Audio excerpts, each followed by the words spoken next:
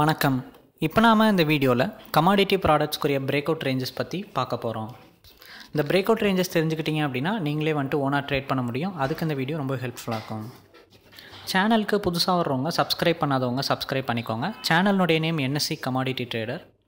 இது போக நாங்கள் அட்வான்ஸான ட்ரேடிங் ஸ்ட்ராட்டஜியும் லெவல்ஸும் ப்ரொவைட் பண்ணுறோம். அதை பற்றி டீட்டெயில் தெரிஞ்சுக்கணும்னு நினச்சிங்கன்னா வீடியோ கீழே இருக்க நம்பருக்கு கான்டாக்ட் பண்ணிங்கன்னா கைடன்ஸ் கிடைக்கும்.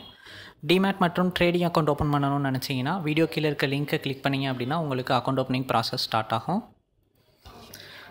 க்ரூட் ஆயில் ஃபஸ்ட்டு மார்னிங்கில் க்ரூட் ஆயில் என்ன நடந்துச்சு அப்படின்னு சொல்லிட்டு பார்க்கலாம். க்ரூட் ஆயில் பார்த்தீங்க அப்படின்னா மார்னிங்கில் ஒரு சின்னதாக ஒரு டவுன் போச்சு. அந்த டவுன் போனது பார்த்தீங்கன்னா 3970 அந்த மாதிரி ரேஞ்ச் பார்த்தீங்க அப்படின்னா அது வரைக்கும் கொஞ்சம் ஸ்ட்ராங்காக வந்து போச்சு. அந்த ரேஞ்ச் போனதுக்கப்புறம் மார்க்கெட் வந்து கொஞ்சம் அந்த ரேஞ்சிலே வந்து ஃபிக்ஸ் ஆகிட்டு அடுத்த ஆஃப்டர்நூனுக்கு அப்புறம் பார்த்தீங்கன்னா மார்க்கெட் ரெக்கவர் பண்ண ட்ரை பண்ணுச்சு. மார்க்கெட் என்ன தான் ரெக்கவர் பண்ண ட்ரை பண்ணாலும் 4000 பார்த்தீங்க அப்படின்னா நல்ல ஒரு ஸ்ட்ராங்கான ரெசிஸ்டன்ஸ் வந்து இப்போ வந்து க்ரூட் ஆயில் ஃபார்ம் பண்ணியிருக்கு. அதாவது அந்த ரேஞ்சை பிரேக் அவுட் பண்ணி மார்க்கெட்டால் வந்துட்டு மேலே போக முடியல. ஸோ இப்போ இருக்க வியூ படி பார்த்தீங்கன்னா ஒரு 4000 அந்த 4010 அந்த மாதிரி வச்சுக்கோங்க. அந்த ரேஞ்சுக்கு மேலே போகையில் பார்த்தீங்க அப்படின்னா க்ரூட் ஆயிலால் வந்துட்டு பையிங் ட்ரெண்டாக மாற முடியும். ஸோ அந்த ரேஞ்ச் பிரேக் அவுட் ஆகுதா, அதுக்கு மேலே வர முடியுதா அப்படின்னு சொல்லிட்டு பாருங்கள். ஏன்னா மார்க்கெட் வந்து கண்டினியூஸ் டவுனில் தான் கீழே தான் வந்து போய்கிட்டே இருக்குது.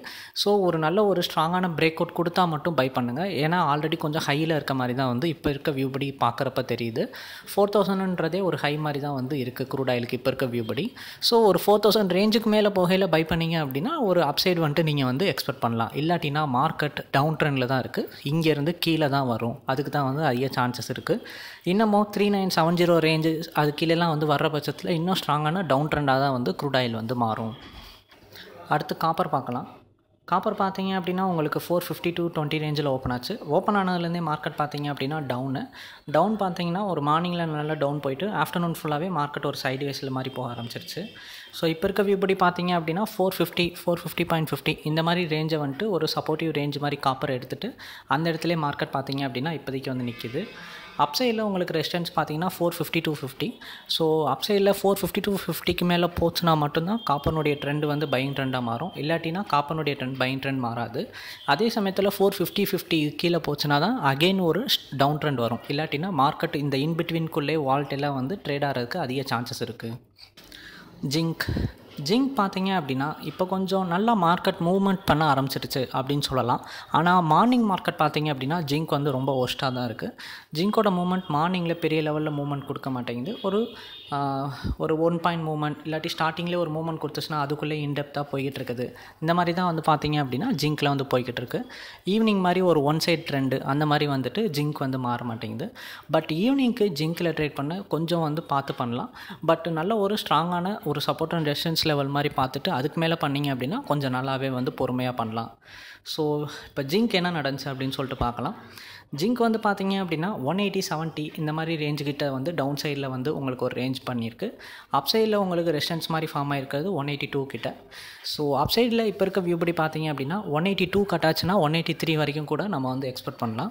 182 கட் ஆகுதா அப்படின்னு சொல்லிட்டு பார்த்துக்கோங்க. அதே மாதிரி டவுன் சைடில் பார்த்தீங்க அப்படின்னா உங்களுக்கு 180-50 அந்த மாதிரி இருக்குது. பட் 180ல் ஒரு ஸ்ட்ராங்கான சப்போர்ட் இருக்கனால மார்க்கெட் வந்துட்டு ஒரு இன்பிட்வீன்லேயே தான் இருக்குது. ஒரு ஸ்ட்ராங்கான ரெசிஸ்டன்ஸ் அண்ட் சப்போர்ட் வந்து பார்த்தீங்க அப்படின்னா கொஞ்சம் கேப் விட்டு டிஸ்டன்ஸில் தான் இருக்குது. ஸோ இப்போ இருக்க வியூ படி பார்த்தீங்கன்னா இன்பிட்வீனில் இன்றைக்கி ட்ரேட் ஆகிறதுக்கு அதிக சான்சஸ் இருக்குது.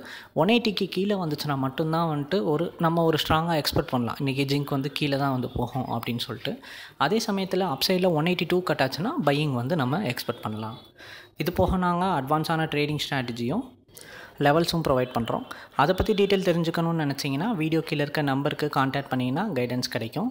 டிமேட் மற்றும் ட்ரேடிங் அக்கௌண்ட் ஓப்பன் பண்ணுறதுக்கு வீடியோ கீழே இருக்க நம்பருக்கு கான்டாக்ட் பண்ணிங்கன்னா கைடன்ஸ் கிடைக்கும். இது போன்ற வீடியோஸ் தினமும் பார்க்கணுன்னு நினச்சிங்கன்னா சேனலை சப்ஸ்கிரைப் பண்ணிட்டு ரிங் பெல் செலக்ட் பண்ணிக்கோங்க. நன்றி.